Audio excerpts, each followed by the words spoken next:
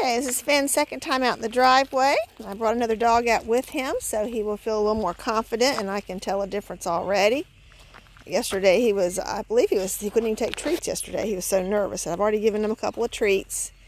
We've done a little bit of leash work. Of course, I'm going to get on this. No, you stop pulling me. You're not going to pull me around. I don't want to be too harsh with him because I don't want him to be scared. But I also have to let him know there's boundaries, that you're just not allowed to pull me like that. All right, come here, Finn. We're going to get to work, honey. Come here. So right now, just really good job focusing in on when he looks at me. Yes, good boy.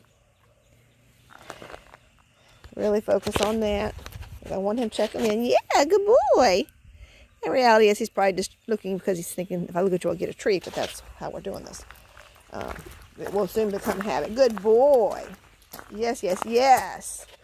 And it's hard for me to video myself and train because I end up being slower with my reflexes. Like I should be getting a treat right now, but I didn't have a hand free. There you go. Toby, you're not getting a treat right now. You have to go somewhere else. All right, here we go. Tail's coming up. Come here, Finn. Yes, good boy. Good boy. But this is a whole lot better than yesterday's session. He is so more into it and not just shut down and overwhelmed by, what the world is around here, There's some dogs in the distance howling or something. He hears them. And I'll give you a treat when I'm done, Toby. You don't get treats while I'm working. All right, yes, good boy. Yes, yes, yes, that's it right there.